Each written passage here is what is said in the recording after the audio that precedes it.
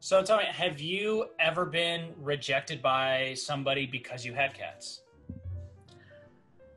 Lord, this is why I'm on Tabby. I have had so many great conversations with guys. I've only been online dating for about a year.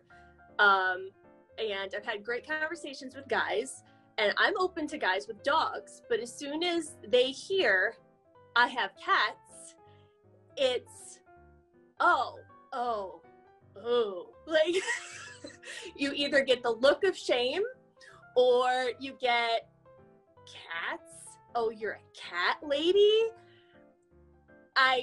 Every single time that happens, it's so discouraging. So when there was a dating app for cat people, by a cat person, by cat people, I had to give it a try. I love that. But yeah, I think we've all felt the horrible, horrible rejection of, oh, you have cats? Oh, what? Why? I've got two cats. They're two fluffy Persians. And he turned around and said, "That's disgusting." And I was like, "Excuse me?" And I was just like, it was one of those ones where you've got to make that short, sweet cut exit. Like, you know, when you need that someone waving that light, like, "Please exit stage right." Wow.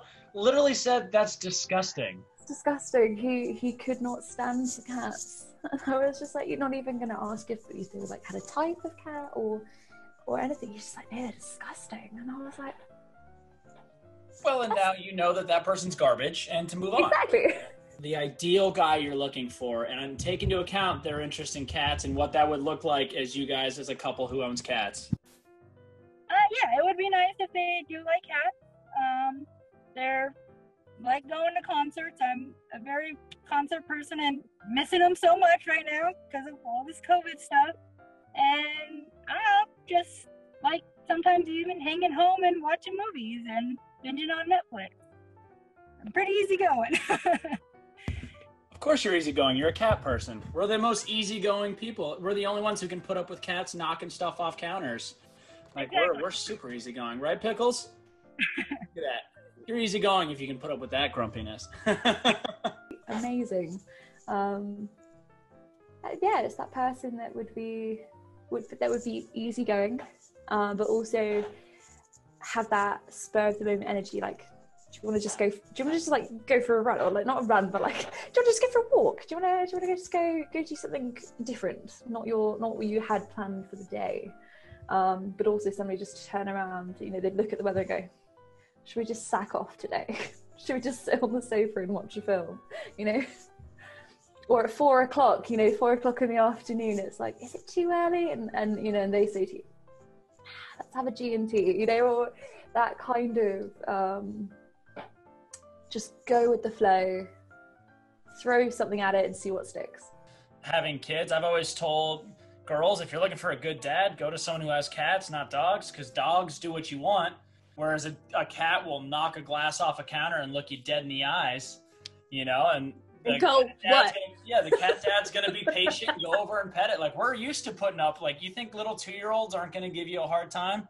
Oh, no, you want a cat dad. So it's interesting to see the guy's perspective on that, because I've seen a lot of guys with cats ever since then. And I'm like, where are you on these dating websites? It's always man with dog, girl with cats. And it's refreshing to see guys willing to admit they love, snuggle, hug their little kitties. And it's so refreshing to see.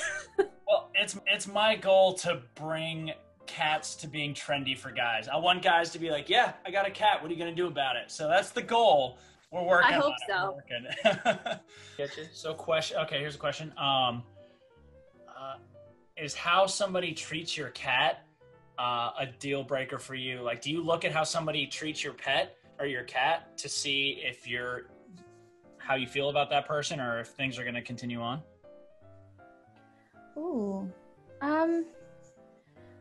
I suppose it's like if you give them fair warning, if your cat's a shitbag,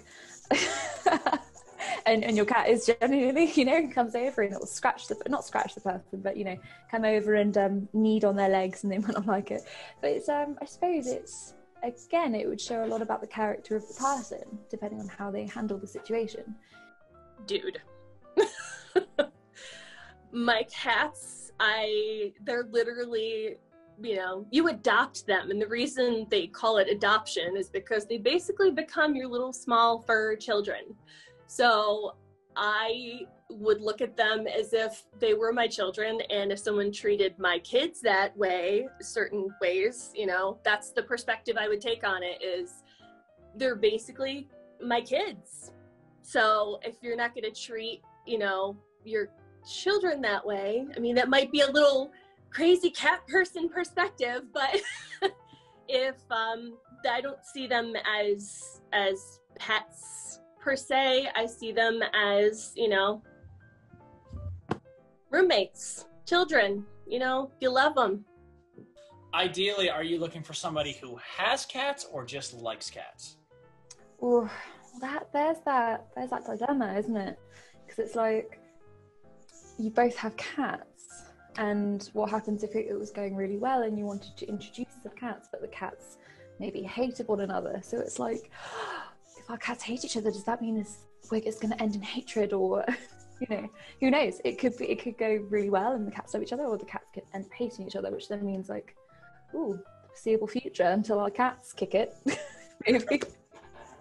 It might not work. They could be the most wonderful human being in the world, but our cats might not get along. So, Fair enough. So you're open to people with cats, but totally. If they just love cats, gotcha. Yeah, and if they love cats but don't have any, I'm more than willing to share equal ownership with them. You know.